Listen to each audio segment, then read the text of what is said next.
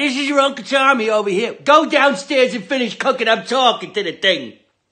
Happy Easter, everybody. And here's what happened. A long time ago, back in the history days there, Jesus and his friends, the apostles, they got together and they did a lot of good things on a Friday. So they called it Good Friday.